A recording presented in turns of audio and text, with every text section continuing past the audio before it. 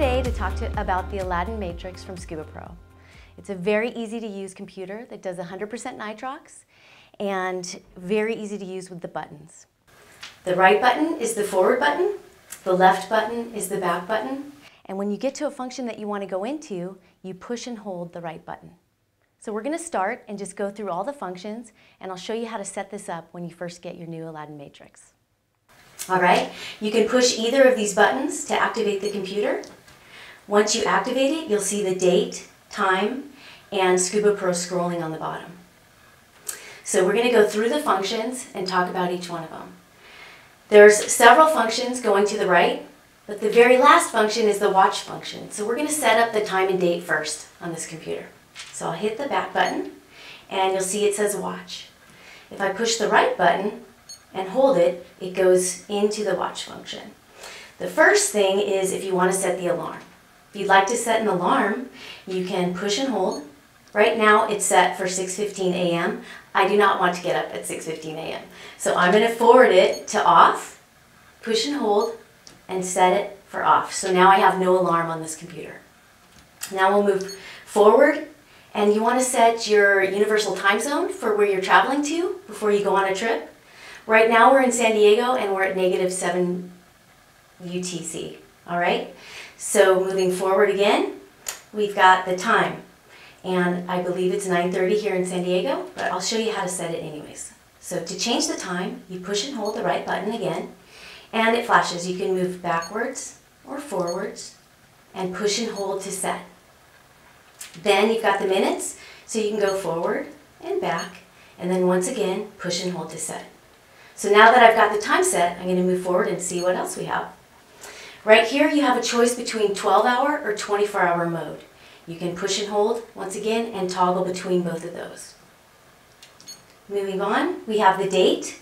So I can push and hold, and I'm going to set for April, and I believe it's the 6th today. So we'll push and hold to set, and set 2017. There we go, and we'll go forward again.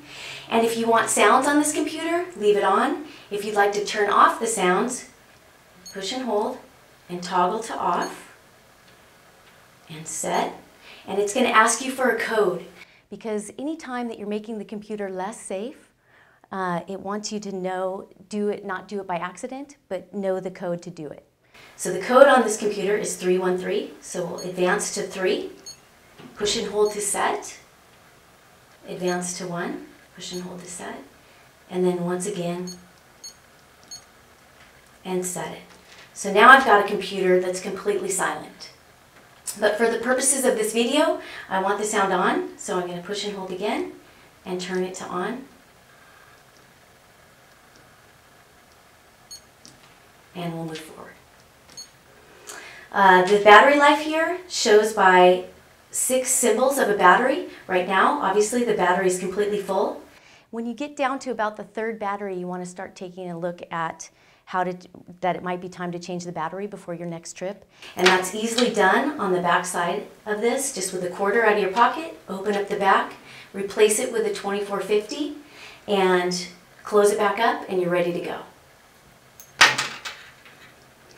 Okay, so we're going to go back out of watch, and we're back at the main screen.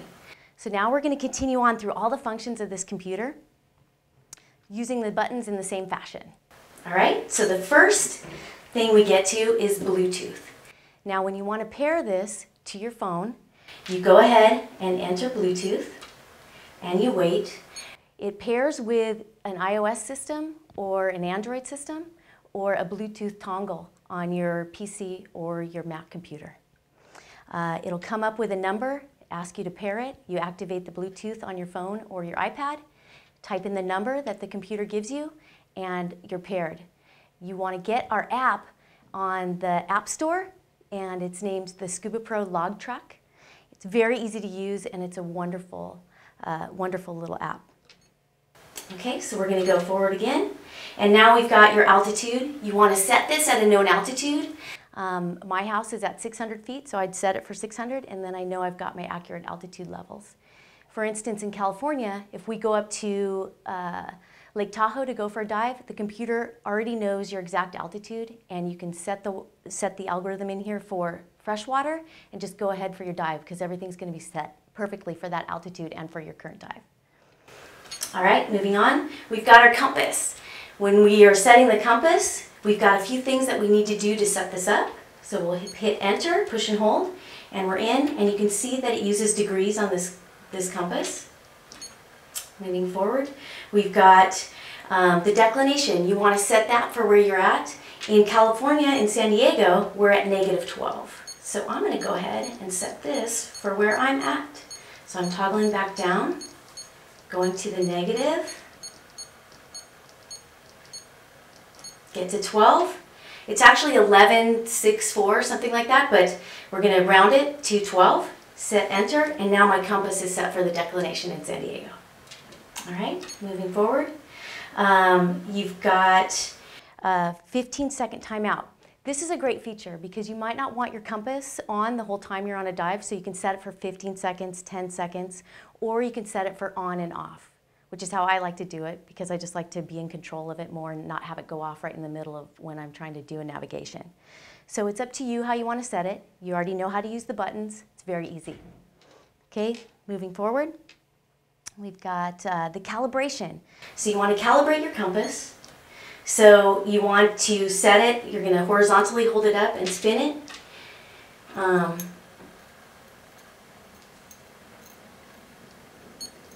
Then you're going to want to rotate it. Go forward.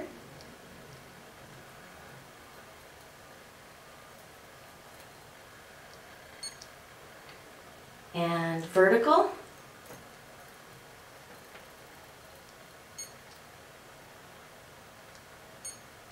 And now you're ready. It'll say ready to go. And now we've got our bearing and we're ready to go. And you'll see the rest of the compass information here on the bottom while you're on a dive. And I love this computer. During a dive, you've got your backlight right here, and you've got on your right button, it toggles between remaining bottom time, max depth, current depth, and your compass.